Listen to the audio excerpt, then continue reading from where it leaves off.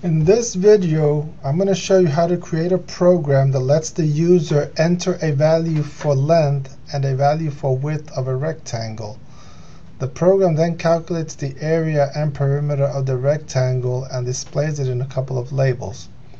So the program must have the following two functions. You have to have a function called calcArea that has an argument called len, which is a double, and an argument called width, which is also a double. You also have to create another function called calcPerimeter with an argument called len, which is a double, and an argument called width, which is a double. So to save time, I'm not going to have a video showing how to create these controls. So this control right here is called txt length. It's for the length of the rectangle. This control right here is called txt width for the width of the rectangle. This is lbl perimeter for the perimeter of the rectangle. This is lbl area for the area of the rectangle. So what we're going to do is we want to get into the code window. Now, depending on the version you're using, there's different ways to get to the code window. So if you click View, and in this case, I have to press F7. Others, the one that I have at home, you have to do Control-Alt-0. So in this case, I press F7, and that takes me to the code window. So I'll press the F7 key, and I'm in the code window. I'm sorry. Now, what you want to do is you want to create a function or a method outside of another function. So the best place to put it is right here. You see it says public form1. This is a function called form1, and I'll explain that later, what that means in chapter 10, I believe. But right after this closing curly brace, we want to create our function.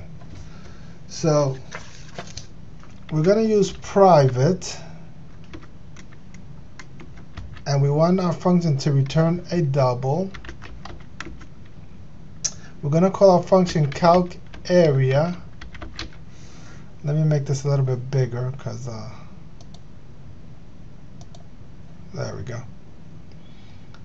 So private double calcArea using camel case, and my first argument is going to be a double, and I'm going to call it len, comma, and my second argument is going to be a double also called width.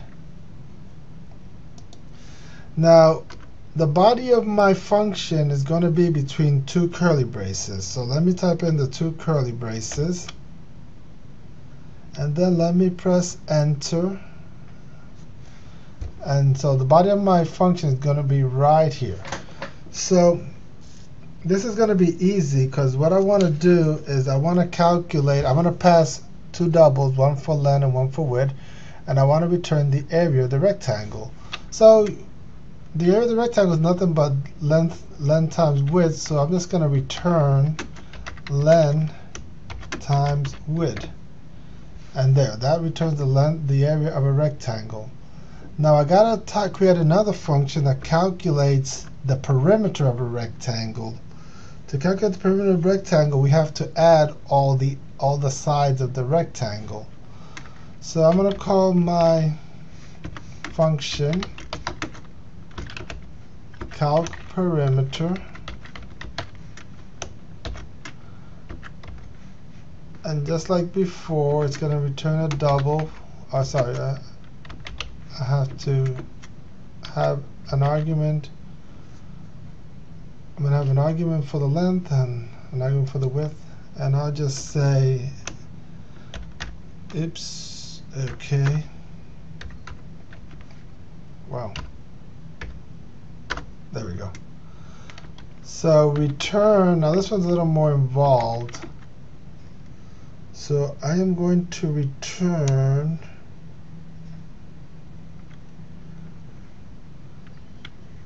two times len plus 2 times width.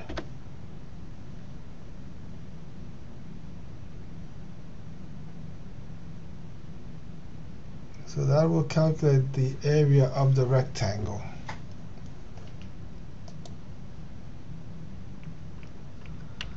So now let me go back to the form by clicking on the Form 1 tab. And I want to double click on the Calc button. It's going to take me to the code window, but this time it's going to take me to the Calc click button.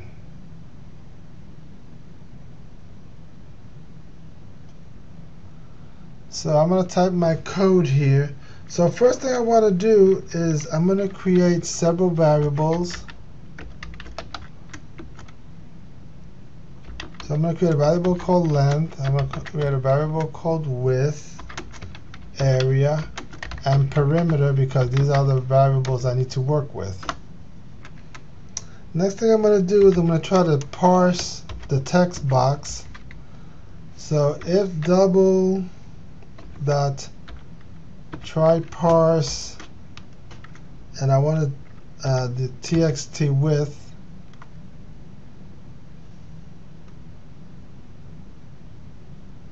or txt length, actually, let me do that one first. Txt length,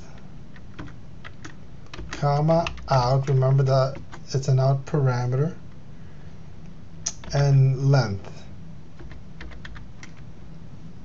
So remember, this is going to try to parse or try to convert the text. Oh, I forgot the txt. There we go. So this is going to try to convert the text of txt length to a double and assign that value to length. If that is successful, then this if statement is going to return true. If it's not successful, it's going to return false. So if it returns true, I'm going to do something. But I'm going to do the else part first, which is going to be what happens if it's not successful. So if it's not successful, we're going to let the user know it's not successful by letting them in a message box know that it wasn't successful. So message box dot show, and I'll say invalid entry for length, and semicolon. So that's the first parse. Now right here, what am I going to do if it passes the first parsing? Well, I'm going to try to parse the second one. So I'm going to use another if statement.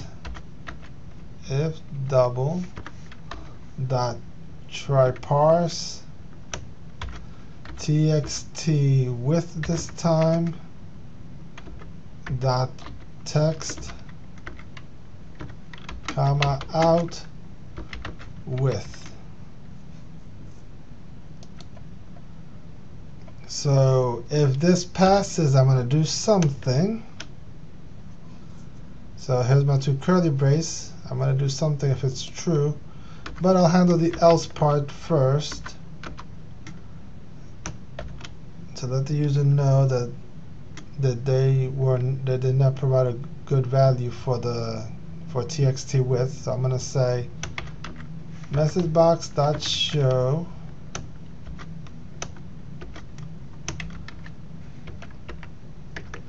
invalid entry for width. Width. And semicolon. Now let me go back to the true part of the if statement. So it's passed the length and the width, so all we have to do is call the different functions and display the results. So area is going to be equal to calc area, and I got to pass two arguments. I'm going to pass length, comma, width,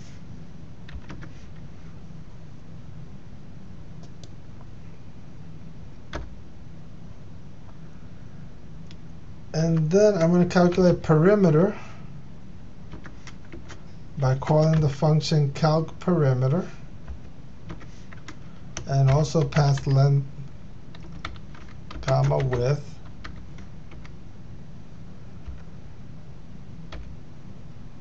And then after that, I'm going to display it in the two labels, right? So LBL area dot text is going to be equal to area dot toString,